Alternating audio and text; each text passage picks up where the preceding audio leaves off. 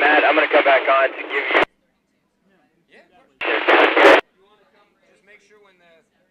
East slightly. It's really kind of the same wind that we had yesterday, so it's coming sort of out of the southeast.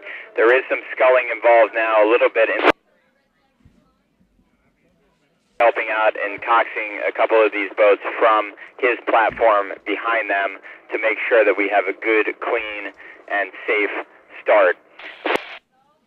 In the girls' second freshman 8. Second freshman 8, showing the depth of these freshman programs in these for these teams. In lane 2, we have Jacksonville Episcopal. They're in a gray boat. In lane 3, Sarasota Crew. They're in a black boat. Lane 4 is Plant, and lane 5 is Sarasota Crew B in a white boat. Red flag is up and down. We have a start in the girls' second freshman 8. Here they come.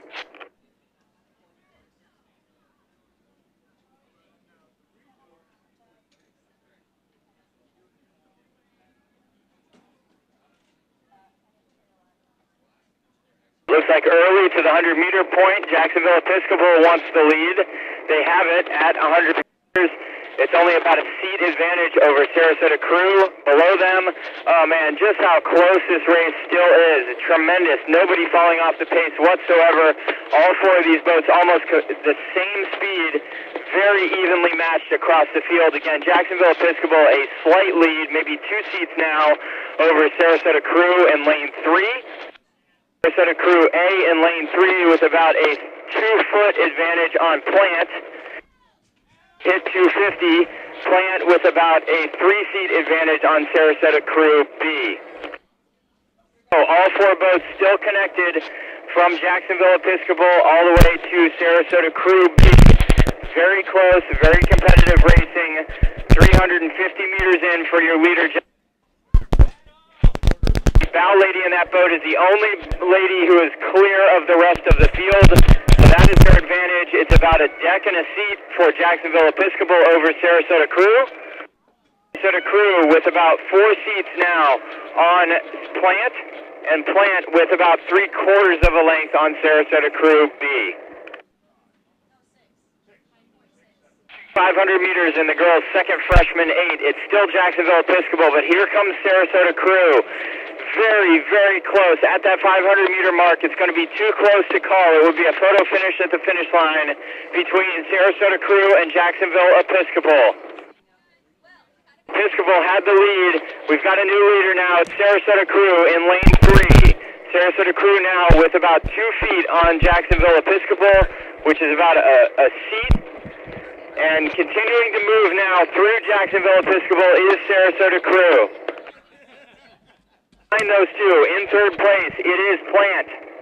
Plant with an overlap on both of those boats. The Plant bow ball sitting right about the 7 lady in the Sarasota Crew 8 that's in 1st.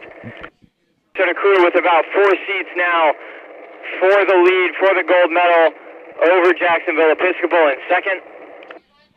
Sarasota Crew B is off the pace a little bit, about 3/4 of a length open water between Plant and Sarasota Crew B. We approach halfway, we are going to leave them off. It is going to be a lead at the halfway point for Sarasota Crew. Sarasota Crew through that red buoy line. They have 3/4 of a length advantage over Jacksonville Episcopal in 2nd. And Jacksonville Episcopal with about a half a length advantage for that 2nd place over 3rd place bronze medalist at the moment, Plant High School. I'll give it to you at the finish. Thank you, David.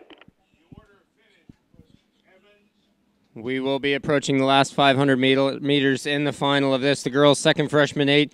And once again, it is right now Sarasota Crew in the lead. Jacksonville Episcopal in 2nd. Plant High School in 3rd with Sarasota Crew B in 4th. We did race this race yesterday for a race for lanes. The results were not the same, but that doesn't matter. Today is the medal round. Today is where you collect the hardware.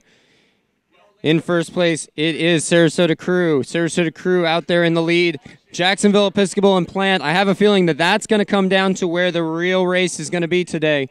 Jacksonville, again, ended up 3rd yesterday in the race for lanes, but Plant High School and Jacksonville are going to have to race it out the entire way. Silver and bronze.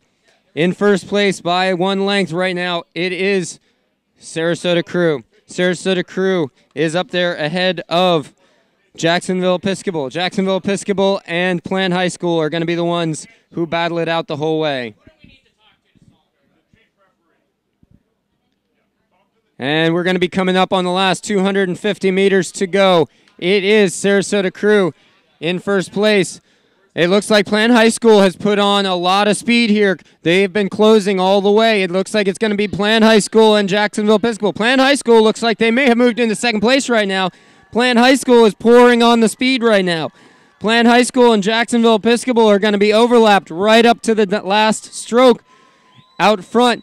It is going to be Sarasota Crew. It looks like Sarasota Crew A out in front with about a 1 length lead. It looks like Plant High School has moved into maybe silver medal position. We're going to have to wait until they come up right on the beach here. Sarasota Crew and the girls, second, freshman, 8 at the state championships. They are on their way home. They want to collect that gold medal. And it is Plant High School who has moved solidly into second position for the silver medal. In first place, it is Sarasota Crew. Plant High School has come with a huge late charge. They're eating into Sarasota Crew's lead. It's Sarasota Crew, it's Plant, it's Jacksonville Episcopal. These will be your first, second, third place. It's a question of how close can they make it. Sarasota Crew out in front. Plant High School hanging on to them bow to stern with Jacksonville Episcopal in third. Coming into the last 5 strokes, it is going to be Sarasota Crew collecting a state title in the girls, second, freshman, 8.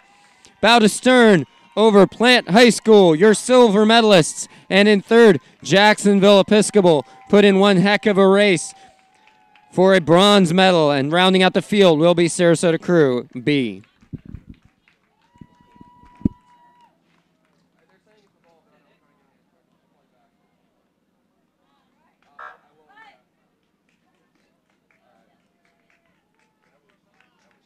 We will head back up to the starting line with David for the start of the next race.